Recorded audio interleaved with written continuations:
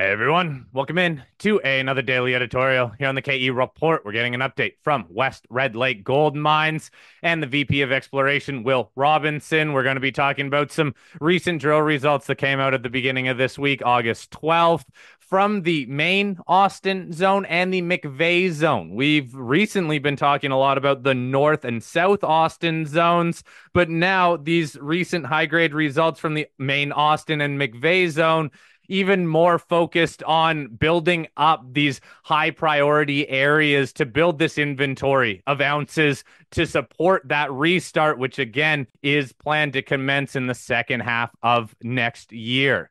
West Red Lake Gold Mines is traded on the TSX Venture Exchange under the symbol WRLG and on the OTCQB under the symbol WRLGF.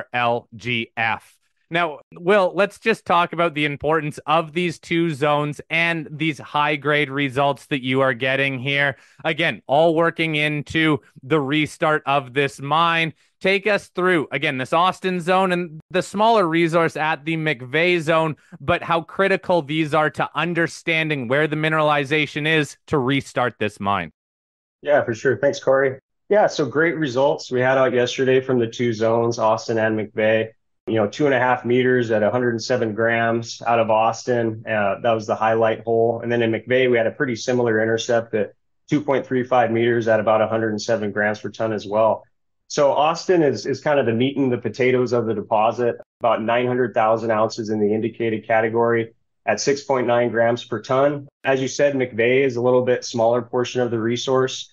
It's currently carrying around 80,000 ounces at 6.4 grams. But the nice thing about McVeigh is it's close to surface. And, now that we're in there doing some of this additional definition drilling on McVeigh with an accurate geologic model, it's really starting to bear fruit. And we're seeing a lot of potential, higher grades, good widths within this zone. And we have a really good understanding of the structural controls. And so that allows us to drill it off very effectively and then, take that confidence and then integrate that into our short-term planning model. Well, and Will, we were talking about this off mic that in a statement in the press release, Shane, the CEO of the company, made a point that you can see this zone capable of producing gold grades in excess of 250 grams per ton over meaningful widths. And so we were talking about what is a meaningful width and what's a mineable width. Maybe just speak to how you've really dialed in your understanding, not just of the Austin zone and the South Austin, North Austin, but even in McVeigh, finding wider widths that are now not just meaningful, but also mineable. Yeah, that's a great question. And, mineable, the term really depends on the mine, right? But at Madsen, what we're kind of looking at as a general rule of thumb, the other term to use would be smallest mineable unit, SMUs. And so if we have 2 meters, an ore grade material, which we're considering, that 6 to 7 gram per ton range, we would consider that mineable any day. And so anytime that, we get over 2 meters, but then exceptional grades at, over 100 grams over the composite width, that's very exciting for us. And so, but, it wasn't just the highlight hole that we hit in McVeigh, another couple of the standouts, 3.3 meters at, almost half an ounce, 14.6 grams, 4 meters at just over 10 grams. I mean, those are all very encouraging. And McVeigh, it's probably one of the more structurally complex parts of the deposit. So the transposition aspect has really taken place a lot in the McVeigh zone. And so we get these isolated pods of ore within the overall structural or mineralized zone, but accurately characterizing those and drilling them effectively, you can still see where you can get some pretty impressive grades and widths by drilling in that area. And so now that we do have a good understanding of the McVeigh area and having it be so close to the west portal and surface and in and around existing infrastructure, these are ounces that we can hopefully plug into the early phases of our mine sequence. What is possible at this McVeigh zone then? Because it is the smaller resource here. And in all fairness, some of the past operators had some issues there, but you're making comments here that sound like this McVeigh zone could be quite the growth area for you. Yeah, McVeigh kind of generated a nasty reputation for itself, with the previous operator. And we're still seeing a lot of upside in there. And it's funny to think about, but, McVeigh is probably the part of Madsen that we know the most about, right? Because it has the most recent work done on it, has extensive development. It was tried with an inaccurate geologic interpretation that then, the team at the time was forced to reinterpret all of that and get it to a level where then it was actually working and then feeding in effectively to the mine plan. And so we still see a lot of upside there. And what this first pass of definition drilling showed us is that there's still a lot of upside within this zone. And so we're already putting plans in place to come in and drill from the 3 level. So this drilling was all completed from the first level in McVeigh. We've got a second batch of results, which is essentially the second half of drilling out of this station that we'll be coming out with another press release on. But we're excited to get back in and keep continuing to define this area at depth down at from the 3 level area in the west part of the mine. And that's about 100 meters depth. So the levels are separated by about 50 meters each. So pretty good growth potential that we're starting to see in McVeigh. So it's coming together nicely.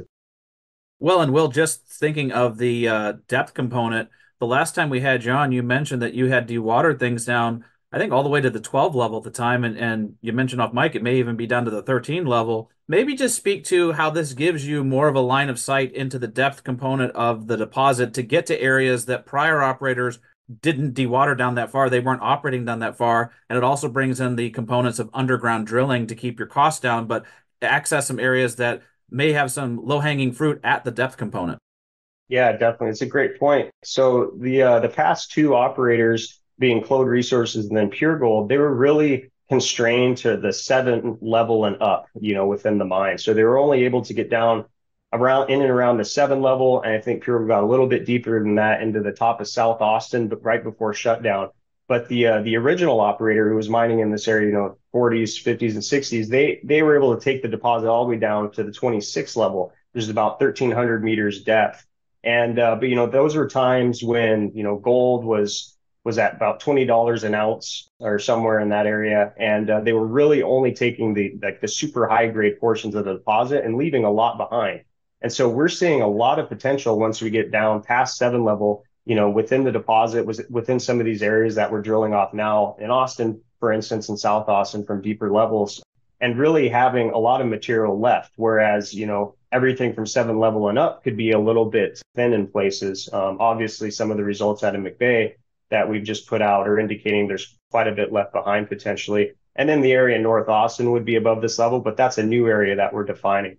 But again, to your point, we're seeing a lot of upside as we get deeper in the mine and hopefully be able to define, larger, higher tonnage areas within the deposit. So look, Will, let's face it, everyone is focused on the mine restart. So as we're talking about these different levels, what comes near term in the mine plan when you do restart this mine?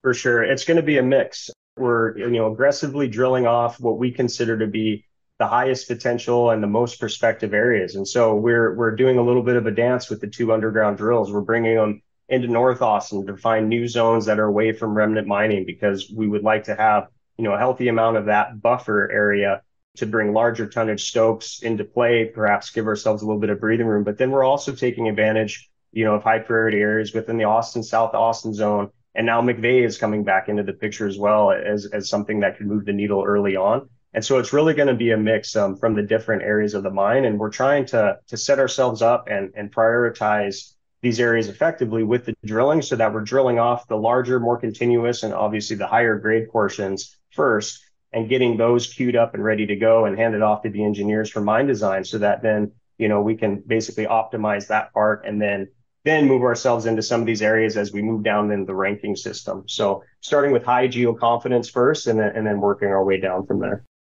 Well, and Will, while everybody is focused on the mine restart for next year, and that's where most of the definition drilling and the delineation of resources has been at McVeigh, North Austin, Austin, and South Austin, maybe just speak to the upside. You have a lot of other targets that I don't think anybody's paying attention to. And sometimes when we ask Shane, he just says, well, just ask Will about that. But you've got the 8 zone at depth. You've got the Confederation package of rocks at surface that's different from the Balmer assemblage, so kind of the Great Bear model. And you also have some new 8 zone lookalikes that are a little more shallow. So maybe just speak to all of the exploration upside that you still have that I think gets totally overlooked by the market right now.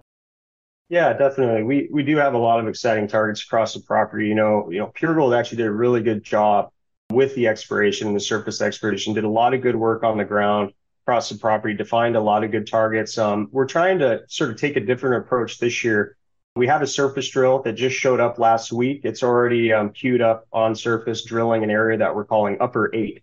And so this zone is just as it sounds. It's an 8 zone lookalike hosted within the same ultramafic unit. called the Russet Lake Ultramafic. And we have, a few historic drill holes that were poked into this area. It's quite a bit shallower than 8 Zone. The area we're targeting now would only be about 300 to 350 meters depth.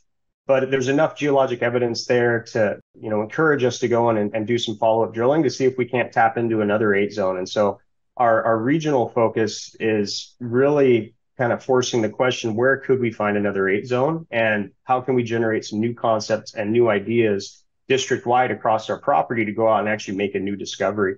And so, Upper 8 is one that we're really excited about. There's another one about 2 kilometers southwest of Madsen near the Wedge deposit. This zone is actually part of the Wedge resource. It's called MJ. And it's, the Wedge deposit straddles the contact, if you will, between the Russet Lake Ultramafic unit and the Balmer assemblage, mafic basalt rocks. And the MJ portion, though, is an 8 Zone lookalike in the ultramafic, high grades. And what we're planning to do this year is extend that along strike to the northeast. And, and so we'll have a few meters allocated to that target as well. But then another area that we're looking at and that we're pretty excited about, what we noticed when we did sort of a structural evaluation at the deposit scale is you have these splays coming off of the main Madsen trend. And Fork, would be an example, which is part of the existing resource. McVeigh is another splay, if you will, off the main Madsen trend, and then North Austin even. And these things have about a 1 kilometer spacing periodicity, along the main structural trend. And so what we did is we extrapolated that out to the northeast, looked at some surface geophysics. We have a really good air mag data set from 2014. And, we put together a couple of conceptual targets a little bit further out that direction, testing for, Madsen style mineralization, but a long trend to the northeast along the main structural corridor in areas that have very sparse drilling. And so those would be some new concepts that we'll be testing this year as well. And we're currently preparing a press release that kind of summarizes these ideas so that, investors and the market can see what we're up to. So just give us an insight then, how much more drilling is to come this year and approximately what that allocation is going to be besides definition drilling and some of that more exploration focused. For sure. Yeah. So basically our strategy has shifted a little bit. We're planning to allocate, flow through monies to the Rowan deposit this year. But then we sort of reevaluated and thinking about timing, and like what Rowan is meant to be, and at the size and scale that it is currently with the MRE that we put out in April, call it 200,000 ounces at close to 13 grams in the indicated category. That's already at a size and grade that will provide a nice supplemental feed source, to the Madsen mill potentially down the road. And so to go back and to grow resource at this time at Rowan, maybe a little bit preemptive, considering we probably still have, a 1 to 2 year permitting timeline and then development. So call it, 3 years before we can really start thinking about putting that thing into production and bringing material to Madsen. But, if we were to target things closer to the Madsen mill, we feel like, a new discovery closer to home would move the needle, a lot more effectively for us. And so we've reallocated those meters to the Madsen regional program. And so we've got up to 10,000 meters planned, about $3 million, flow through expenditures to spend on that drilling. And that's kind of the way we've scoped it out for the remainder of the year. And then, of course, the 2 underground drills will continue turning. We've got close to 30,000 meters planned to wrap up till the end of year, heavily focused on definition. And then, a little bit of expansion drilling also sprinkled in there. Okay, Will Robinson, Vice President of Exploration at West Red Lake Gold Mines. We will post a link to the news release in the show notes. Please, everyone, have a read over that. Send us any questions you have for Will and the team at West Red Lake on the drilling, the mine restart, anything else you want to know about the company, and we will get those answered for you. Will, thank you very much for the time today. Thanks, guys. Always a pleasure.